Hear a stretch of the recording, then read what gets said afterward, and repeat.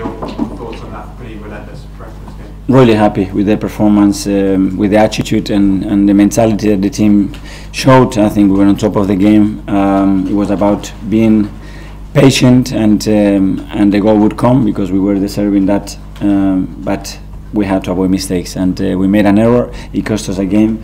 But even though that happened, I think the team showed that against adversity, Gavi individually, how he continued to play it, and the team, and obviously with the support that we have in the stadium right now, makes things much easier, and the team deserves to win. It's as simple as that.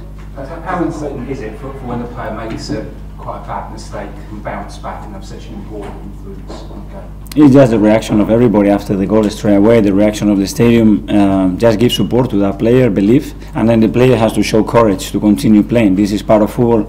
Mistakes are part of it, and it's going to continue to happen. But it's about how you respond to that, and I'm really pleased. And it's not a coincidence because Gavi, the way he changed his mentality and the way he approaches now every single day is different to a year or two ago.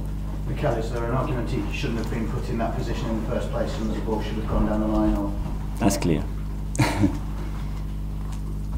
What has changed in his approach and mentality? How he looks after himself every day. What is the most important thing in his life, apart from his little daughter and his family, and how consistent he is every day in his habits, and how much he really wants to become one of the best.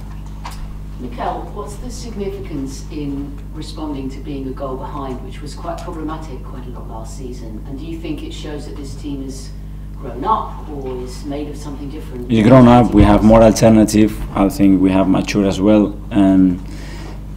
Playing in front of the supporters helps because they are driving you as well. And then it's about belief. A lot of that is about belief and confidence that you can do it, and really believe that you can do it. And now we have that belief. You've spoken a lot about the supporters and that connection right from almost your first day. Where it was almost, do you think it was something you consciously felt you needed to generate? Because that atmosphere out that way, you think?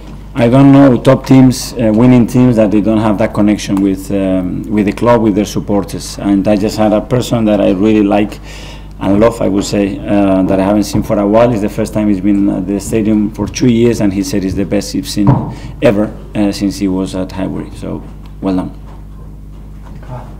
Martin Odegaard was really good today. Was that the kind of performance that sort of shows why you chose to give him the captain's armband? Influence, and in difficult moments, take the ball and make things happen, and that's what he's done.